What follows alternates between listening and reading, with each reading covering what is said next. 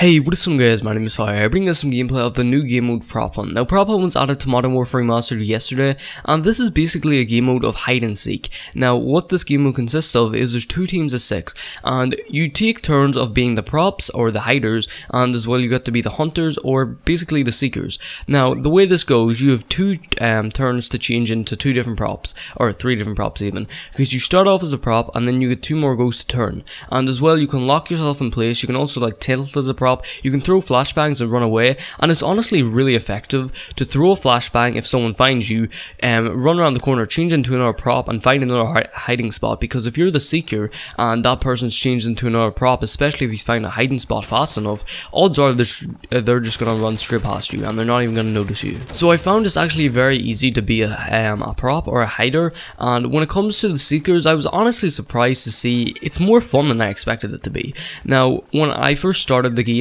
I didn't really want to be a seeker. I just wanted to be the hider, I wanted to be the prop, I wanted to hide, but honestly, if anything, being the seeker and finding them is actually a lot more fun than being the prop, surprisingly, because even though it may seem pointless just running around and shooting at random objects, it's actually more satisfying than I really expected it to be.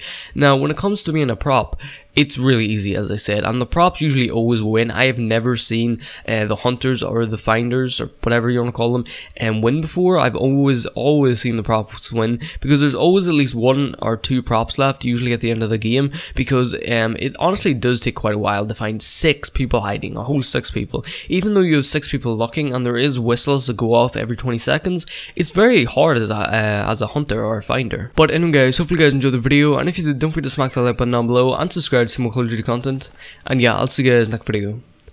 Peace out.